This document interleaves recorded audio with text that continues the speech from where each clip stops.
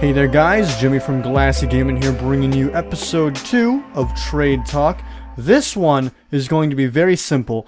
It's the topic about entering the unusual slash knife slash whatever market.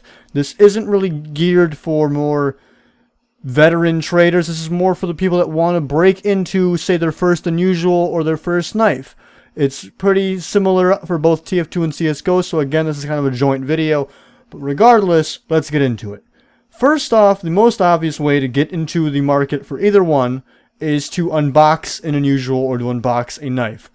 That's actually how I personally got into the market. Was I made a lot of profit on some keys, and I had a bunch of keys left over, so I decided to try unboxing, and I unboxed a Burning Flames Handyman's Handle like way back when trading first came out. So that was a long time ago. That was my entrance because I got lucky. Not everyone can be that lucky, and honestly, trying to unbox is kind of a difficult thing. The next one is buying unusuals and or knives with cash. This is a bit more for the people with deep pockets that don't mind throwing money at a screen. I personally don't like this method because I don't like spending money on video games like that, but hey, some people do, and that's okay. If you want to do this, I would suggest either buying keys or trying to work up enough rep to buy an unusual. What you buy is up to you and how much money you have. You can buy a really crappy unusual or a really nice unusual. It's up to you.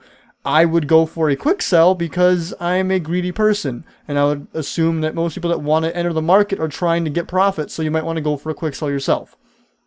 The third best way, which is my favorite way personally, it's how, because I've cashed out several times, and every single time I've used this method to get back in, and that is trading up for one.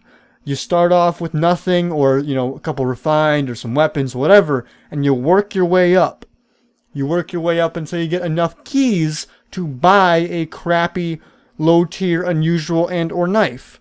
And usually this means something like, say, if you're talking TF2, a nuts and bolts Mongolian, or I don't know, a Flies Detective Nor, or something small that isn't very valuable, and you try and get it, say, like half off or something like that.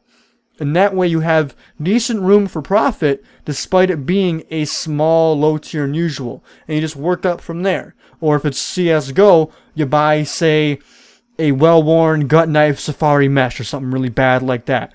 And you just work your way up very slowly.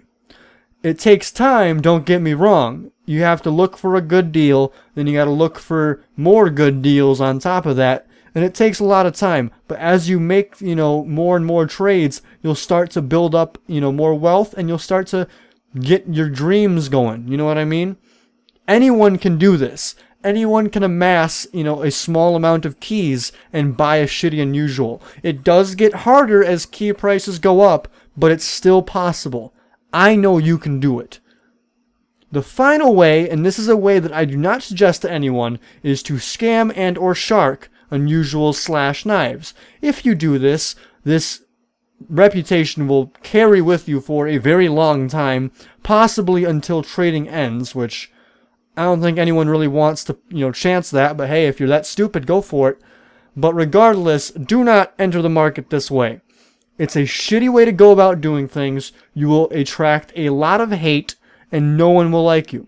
Seriously, no one will like you. You won't have any friends, you won't make any friends, people won't trade with you, etc., etc., etc. So do not enter the market this way. That's a very stupid way to enter the market, okay? I'm serious. Don't turn... Motherfucker, you understand? Good. You better understand.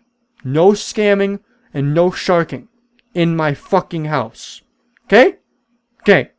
Thank you for listening. I hope this was somewhat informative to you. As always, GG. Peace the fuck out.